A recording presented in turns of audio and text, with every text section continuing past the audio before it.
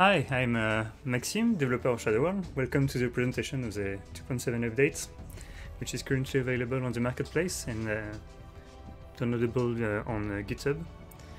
The 4.27 version of the plugin has also been updated, as well as the 4.26. So if you're on the previous version of the Unreal Engine, you can download the latest version of the plugin as well. The new update, the 2.7 update, is completely changing the way computation is happening in Shadowworld. So we used to compute on the fly around the camera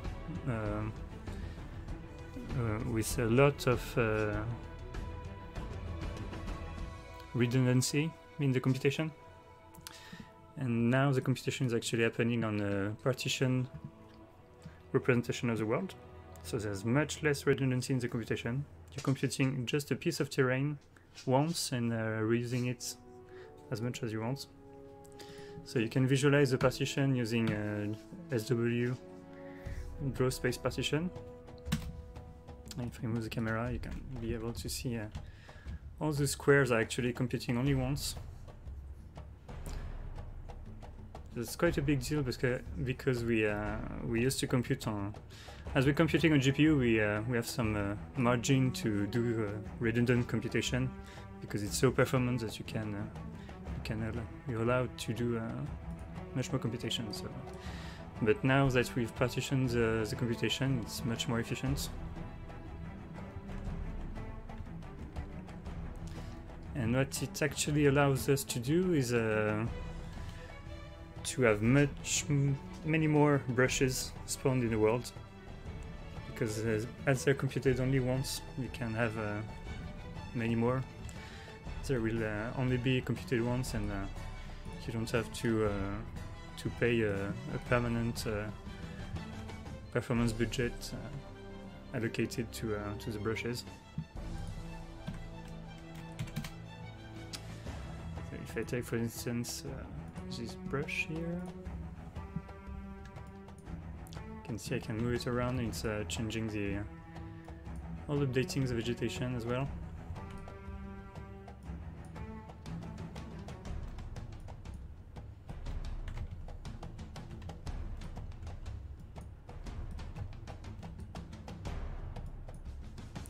I can blend brushes with each other.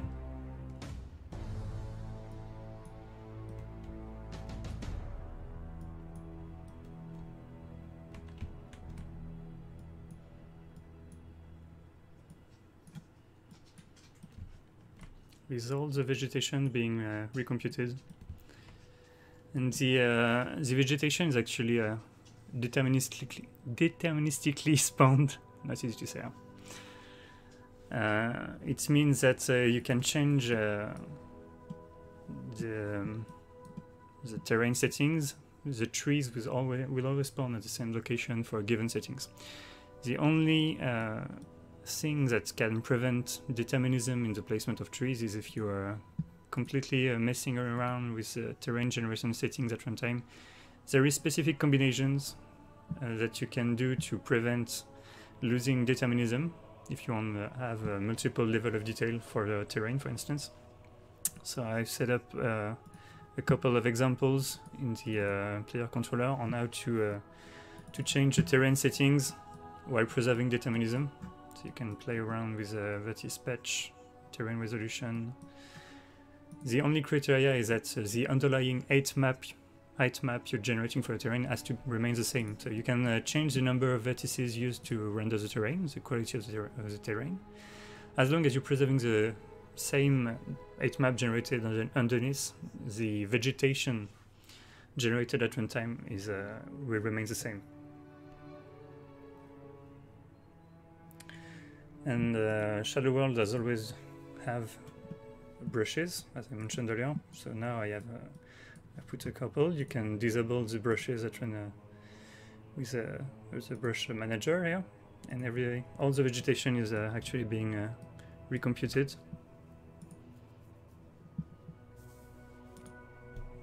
There's a couple 100,000 trees here.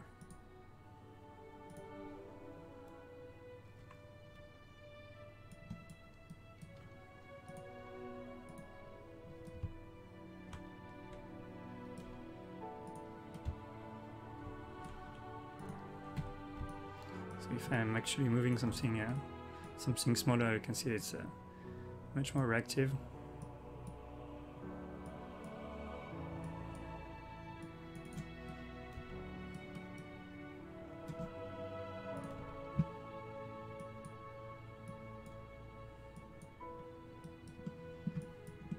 And as I am partitioned for the computation, now it's much more efficient to do all this computation, as it's only done once.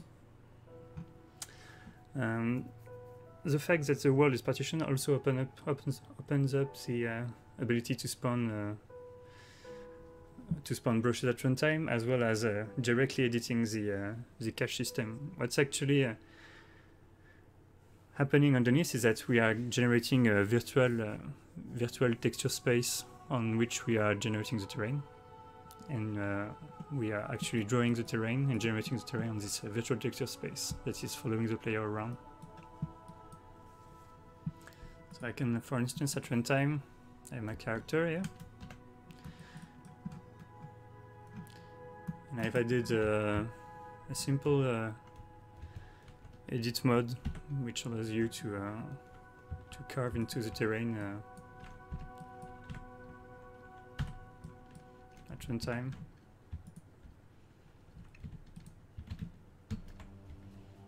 So right now the thing I'm doing is actually I'm only spawning brushes, but you can directly edit the cache. It's just you have to code it in C++ right now. But by spawning brushes, I'm actually spawning actors. Those actors can be saved to a save file and loaded back up. So you can completely save those edits in the package game.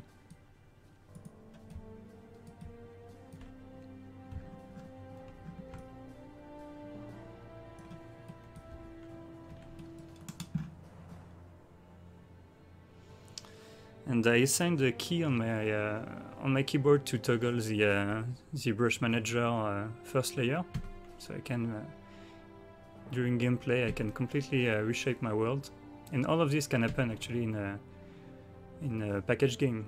You can that's something you can't do with Unreal Engine Landscape. With Unreal Engine Landscape, when you're packaging your game, everything is baked down to textures, and you can't edit your terrain at runtime. While here I can completely reshape my terrain in packaged game, with everything being recomputed. So I can have some demonstration about the determinism of vegetation. So here I'm gonna,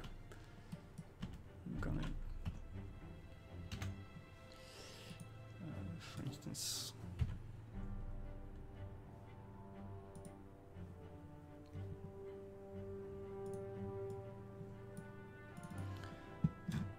I'm gonna add back the basic menu system I'm using.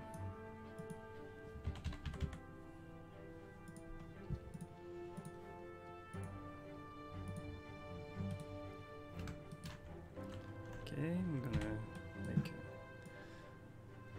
take some altitude.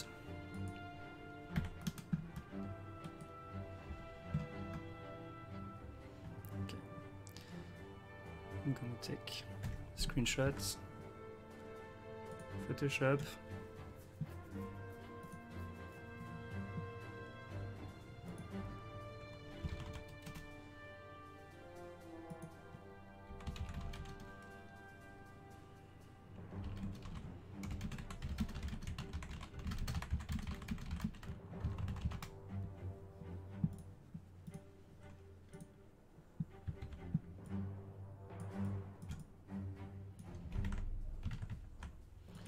I'm going to change my terrain settings.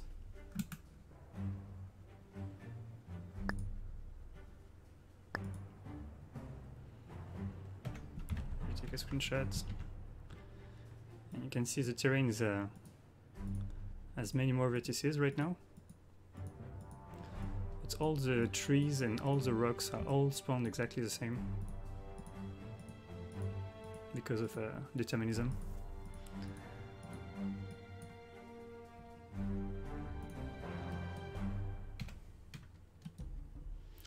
So I made a downloadable demo of this world. You can find it on the the description page of the of Shadow World. But yeah, I made it a bit more obvious because I still have the question about what's the difference between Shadow World and Unreal Engine Landscape with landmass. And the thing is that with Shadow World you can edit your terrain in packaged game, which is something you can do in with Unreal Engine Landscape.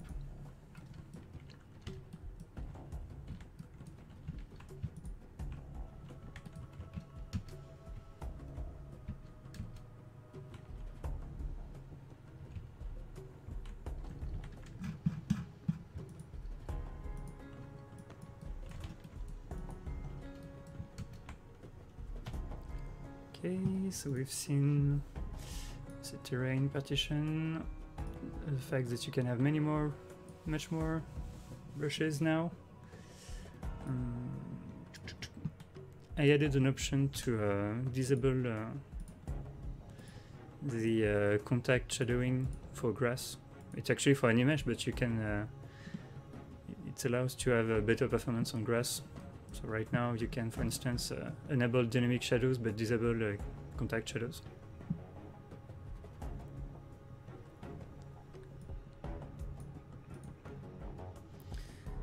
And I also made the plugin compatible with Easy Building System. So it's a request I had. Okay, so I'm closing this one. Here I'm on 520. Wait, 5.2 on 5.2 preview, so it's available on GitHub if you want.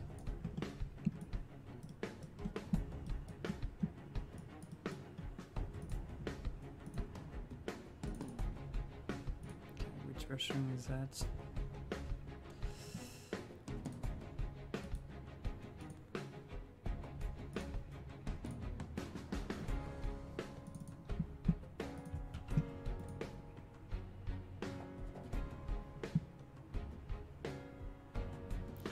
So right now, by default, we are computing on the at the highest precision possible. We're computing on 64 meters by 64 meters partition grids.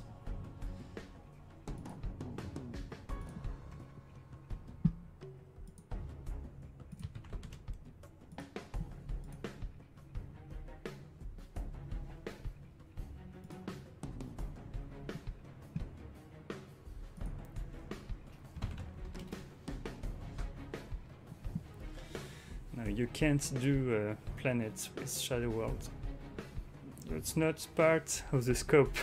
let's not get feature creep like some crowdfunded projects.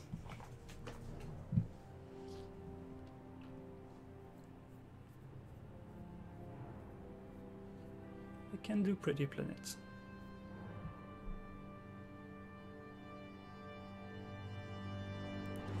Easy Building System, yeah, it was just, you couldn't use it before, it was just a matter of toggling a Boolean value to true. And it was, because Shadow World wasn't detected in okay, so it's a default sample of Easy Building System. I think the only thing I had to do was to add a tag to the world, actor tag is landscape or something.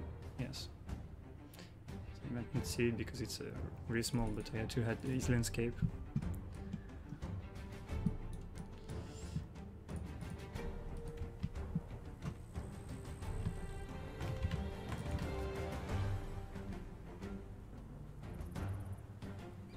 Right now this is a landscape and now this is Shadow World. And the key to... okay, so now it's detected. Can build stuff here. It's silly because with Shadow World you can completely reshape the terrain. So we could have the actual building modifying the terrain underneath and preventing the spawning of grass. We just have to spend a bit more time on it. But it's totally doable to have the grass disappear and the terrain.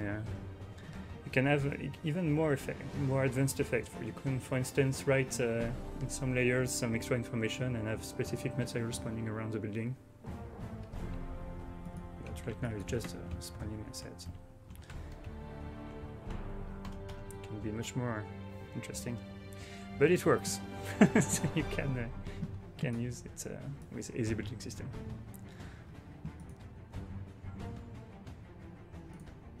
Okay, that's about it. The partition computation is quite a big deal because if you're really if you're a bit of a scientist, engineer, you can look into how it's done, and you can expand it to create a GPU-based voxel world, for instance.